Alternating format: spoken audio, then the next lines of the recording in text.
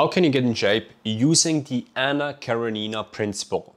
Anna Karenina principle? Well, that stems from Leo Tolstoy. This Russian dude here that hasn't shaved too often, it seems, wrote War and Peace, and everyone really quotes if they want to sound super sophisticated. Well, this guy also wrote a book called Anna Karenina, and that book began with happy families are all alike. Every unhappy family is unhappy in its own way.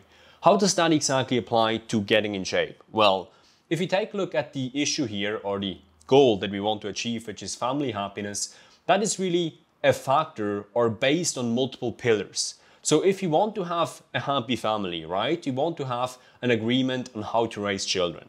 We want to have, couples that enjoy having sex with each other. Then we want to have a mutual understanding, or both kind of couples, man and woman, or man and man, or woman and woman, having the same religion. And then the couple having an agreement on financials, right?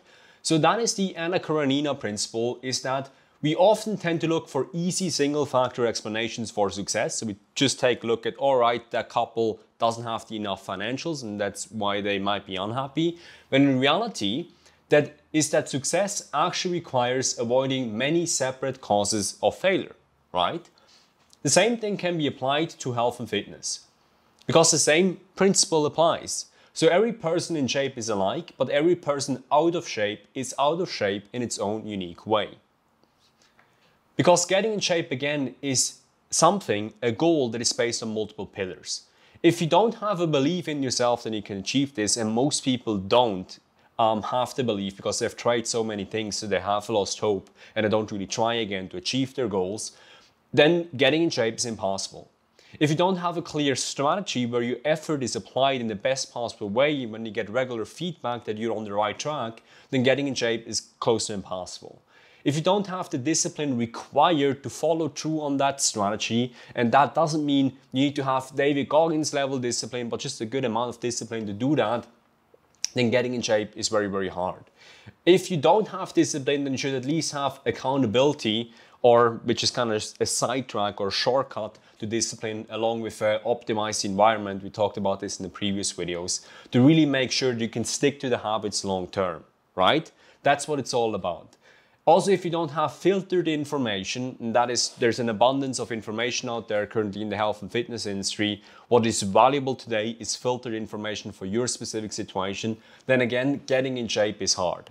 The reality is that most people have a baseline of these, and most people maybe have 2 or 3 of these factors, but that is still not enough to get in shape.